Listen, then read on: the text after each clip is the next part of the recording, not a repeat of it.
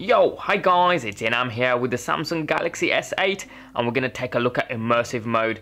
Now notice I don't have the back, the home or the recent apps buttons because I've enabled immersive mode all the time, setting this auto hide settings so that they pop up when I want them to via a tap or a slide down here, like you can see here, and then they disappear on cue, whatever you set them to be. So this is how you enable this all the time. I think it makes the phone look very clean indeed, that you can get rid of those software buttons when you want to, and you can enable them within certain apps if you want them to appear, or you can have them off all the time.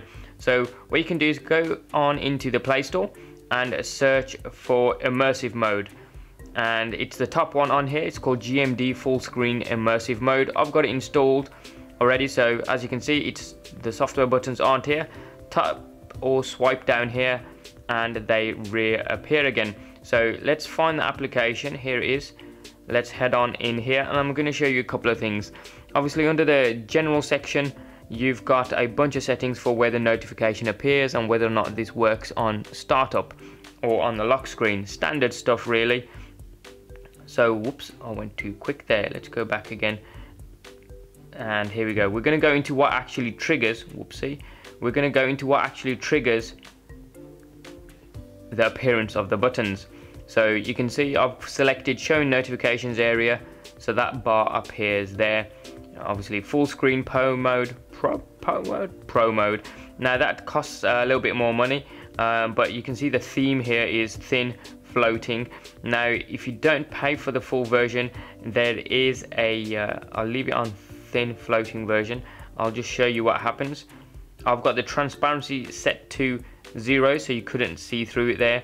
I'll leave the transparency at red full there so you can see what actually happens, and that's the touch bar. So effectively when you touch that bar or swipe above it, that triggers the buttons to pop up again. And you can see I've got auto hide set to 2 seconds. I can leave this for 8 to 10 seconds or permanently turn it off. Trigger width, I've got it for 100%, so you can see what that is. If I set it for only that part, the trigger will only work as in when I touch that section of the screen, and then the buttons will pop up again. Trigger position, as you can see, can be moved around.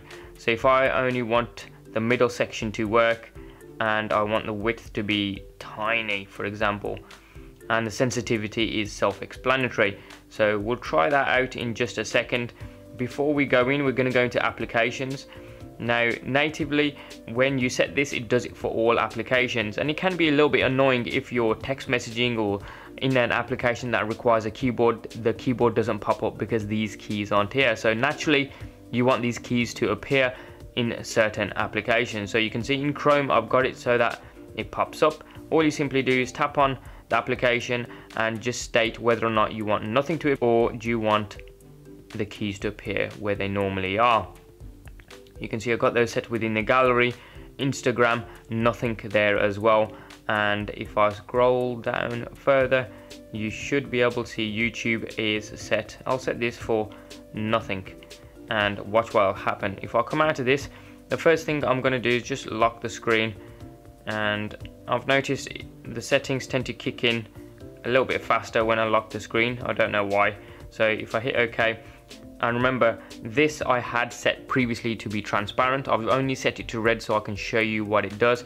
No buttons, and if I touch down here, nothing going on. As soon as I touch there, the buttons pop up. So that's your trigger point. I had it set to the entire length of the screen and it was completely transparent so you couldn't see it. How cool is that? So now when you're within an application, let's head on over into YouTube, and we set this so that the buttons wouldn't appear, and look, you get more content on screen. It's absolutely awesome.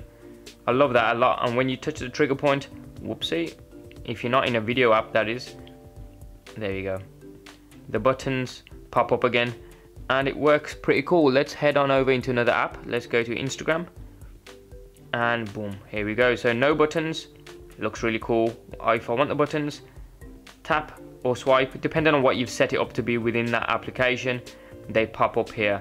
How cool is that? You get more content. Not all applications are tailored so they resize when those keys disappear. but certainly on YouTube it allows more content to be seen. So if I head back on in here, let's go to trigger and we'll set the transparency there. Let's have a look. Transparency, we'll set the transparency to completely clear, and we'll set the trigger point to be the entire width of the screen. Trigger position will be entire width there. We'll leave the sensitivity as it is, and I've got the trigger point to be, as you can see, touch. You can set this to be swipe even, so I'll leave it on touch. So as soon as you pop up there, bang, there you go. And I think I set it to a couple of minutes there, I think. So once, a couple of minutes or a couple of seconds even, but what happens is once everything disappears, bang, those keys disappear. That's immersive mode on the Samsung Galaxy S8. Give it a try, let me know what you think. I certainly am loving it. It's a shame that all the applications don't automatically use immersive mode and you can turn it on and off, because some of the content needs to be resized. So it looks great on the home screen, but more apps need to be using it. And I wish Samsung included this as standard, because it's great to auto hide those keys when you don't want to use them, because not all the time you want to be pressing buttons.